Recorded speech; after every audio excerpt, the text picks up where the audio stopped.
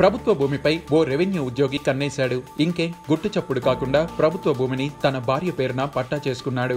పట్టా చేసుకున్న భూమిపై ₹1,00,000 లోన్ కూడా తీసుకున్నాడు.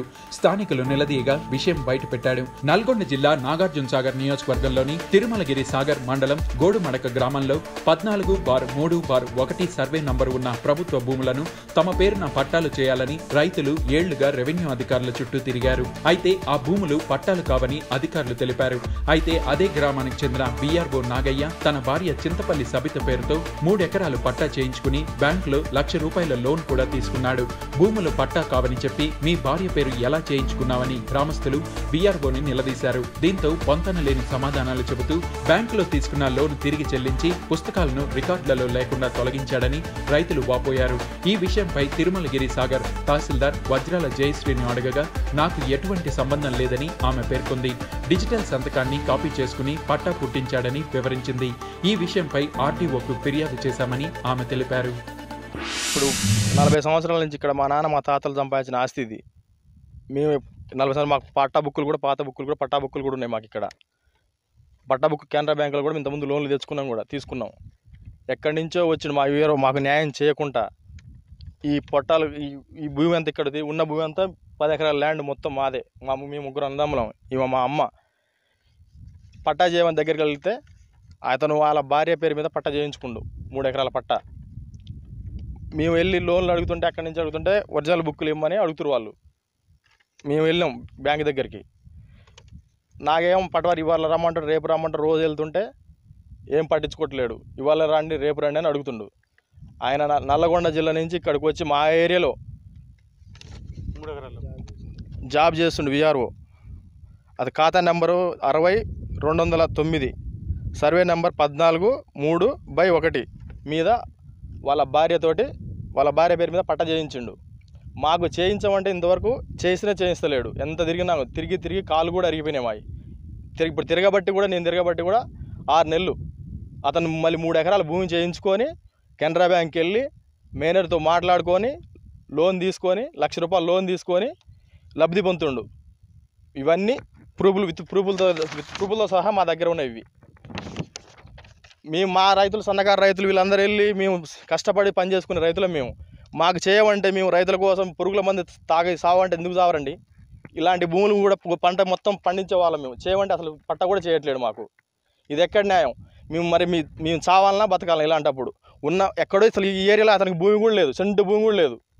80 లక్షలు పెట్టి నల్గొండలో ఇల్లు కట్టించిండు, కార్ల మీద తిరుగుతుండు. మాకు చేయమంటే అసలు పట్టాలు కూడా చేయట్లేడు.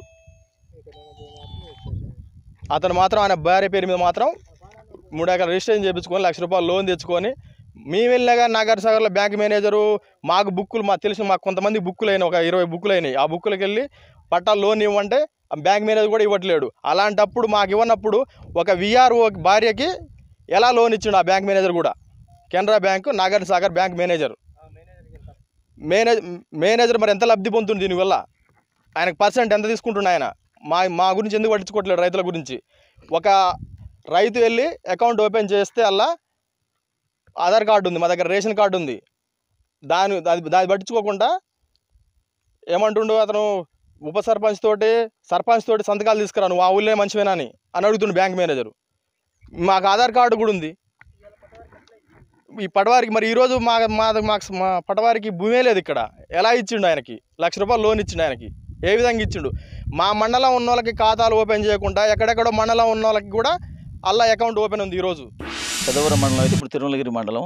కేసీఆర్ గారు వచ్చిన తర్వాత పాస్బుక్లు పాతవి తీసేసి కొత్త ఇవ్వాలన్నారు. మేము 64లో మా గ్రామం ఇక్కడికి వచ్చింది. అప్పుడే మాకు గవర్నమెంట్ 12 ఎకరాలు మా నాన్నగారి పేరు మీద ఇచ్చారు. మేము ముగ్గురు అన్నదమ్ములం. నా పేరు మీద 8 ఎకరాలు పట్టా ఉంటే 39 గుంటలు ఎక్కించారు. ఇంకా దానికి గతి లేదు. 60 సంవత్సరాల నుంచి కబ్జాలు మేము ఉన్నాం. ఒక చెయ్యి మారలే ఇంతవరకు. తిరిగి 2 సంవత్సరాల నుంచి తిరుగుతున్నాం. పట్టా లేదు, దానికి ఆధారం లేదు, ఏది లేదు. మీ ఊరు లేచి వచ్చినప్పుడు రికార్డు తీసుకురామని ట్యాప్కి ఒక కిరుకు పెడుతురు. మమ్మల్ని నానా విధాలుగా తిప్పలు పెట్టి ఇబ్బంది పెడుతురు సార్.